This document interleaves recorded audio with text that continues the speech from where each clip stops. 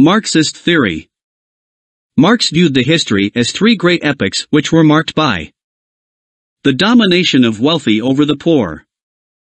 He also predicted that the class struggles will soon come to an end and the emergence of a classless society will be possible.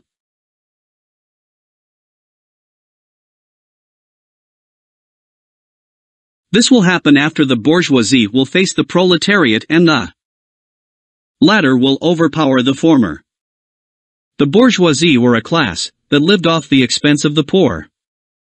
They were powerful by their means of production and constituted a separate class. In present-day world, however, things have not exactly gone the way Marx predicted. The two classes are not as polarized as they were, the Victorian class workers in shipbuilding, coal mining, and factories are no longer there.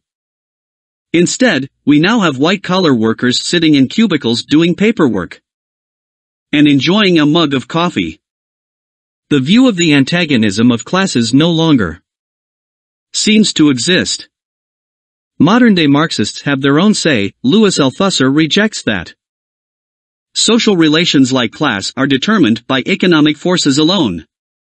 Rather, he argued that three levels exist: economic, political and ideological, combining differently in different societies. Also, with the proliferation of white-collar workers, it has become difficult to define a proletariat. This is because a proletariat is one who produces surplus value. In the event of office work, the surplus value is intangible, which makes it immeasurable and hence does not allow for modern-day proletariats to be called as proletariats. Weberian view.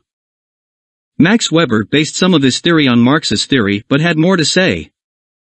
He accepted the presence of class conflict but also said that there will be a greater proliferation of white-collar class such as administrators, technicians, and civil servants.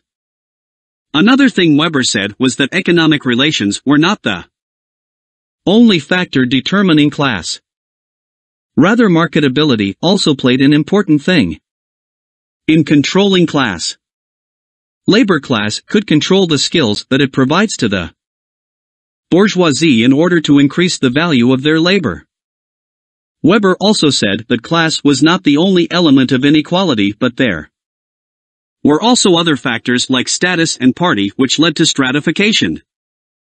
These are as decisive as class. So guys, that is all for now. Hope you enjoyed and understood the lecture.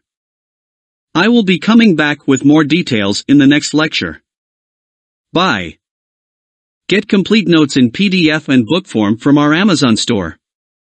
Link given in description.